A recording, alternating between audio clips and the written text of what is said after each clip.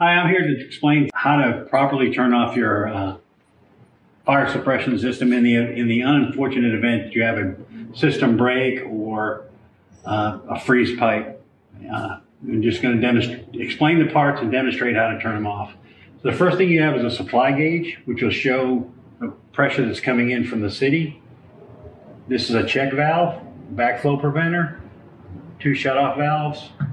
This is your water flow device, which will sets your alarm system off when it detects water flowing through the system, and the pressure gauge on the supply side of the home. This will show you how much pressure is in your system at the time.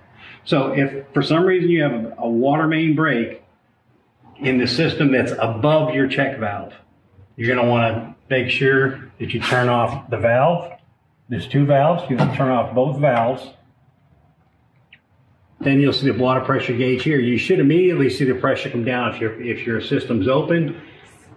If you still have pressure on the system that's slowly going down, all you'll do is turn this valve, and that'll drain your system.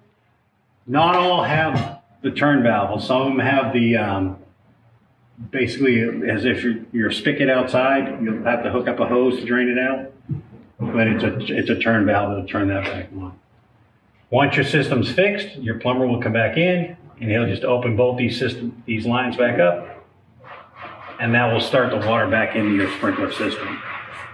Now, know that once your alarm system goes off, it will not reset until there's no water flowing through the system. So what you'll have to do is you'll have to get in touch with your alarm contractor or UP Direct, and they'll teach you how to reset that system.